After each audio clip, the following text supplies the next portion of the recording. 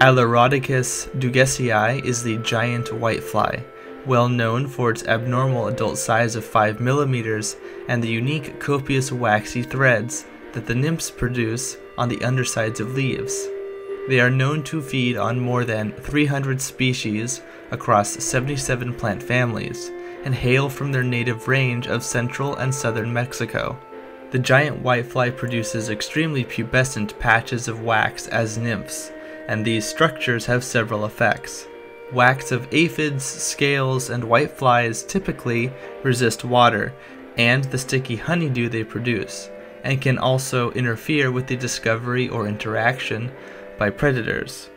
These wax structures accumulate on the bodies of predators like parasitic wasps, such as Idioporus affinis, and interfere with movement and grooming behavior, dramatically decreasing rate of parasitation compared to totally wax-free specimens.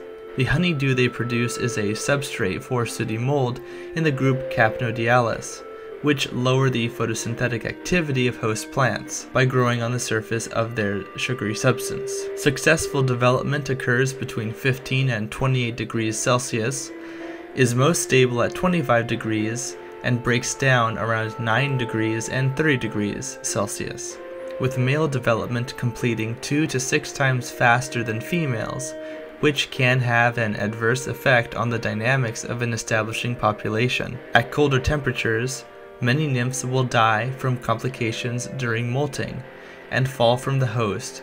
At hotter temperatures, adults may have similar complications during their final molt. Multiple control options exist for the management of Aleurodicus dugesii populations. Like with other whitefly species, the regular pruning of foliage where possible is an important aspect of preventing establishing populations from developing and increases their chances of detection. Several chemical agents are available, but biocontrol agents are becoming more popular, whether microbials such as Beauveria bassiana or parasitic wasps such as Encarciella noyesi and Idioporus affinis. Inspecting plants before admitting them into a cultivation space is also generally helpful to identifying and treating populations before they become more serious.